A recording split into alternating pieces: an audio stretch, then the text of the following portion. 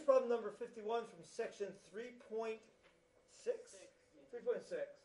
Okay, so we're given that S is equal to cosine of theta.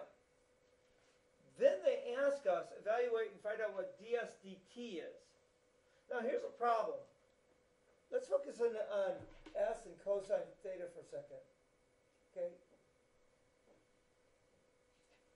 S is not a function of t. But they're asking us to find ds dt as if it was a function of t. So something's kind of screwy, something's unusual about this problem. Well, here's how we're going to tackle this problem. Let's do what we can do.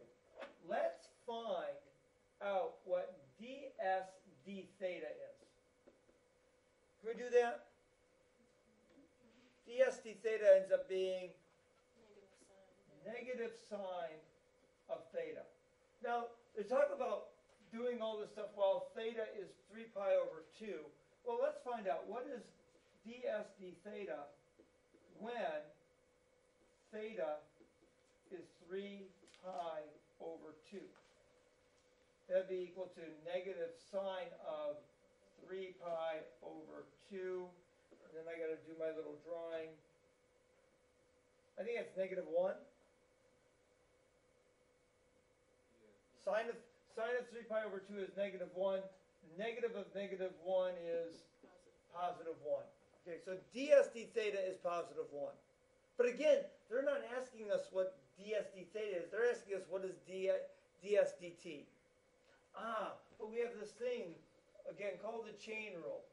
That ds dt can be thought of as being equivalent of ds d theta multiplied by, now what do I want? I want to get rid of the d theta, and I want to introduce a dt.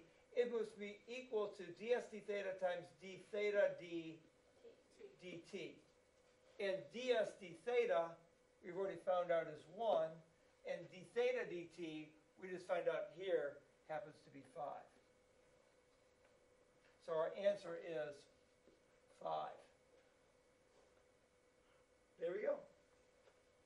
So it's sort of a screwy question. But that is indeed the chain rule in practice. Any questions about that? Nope.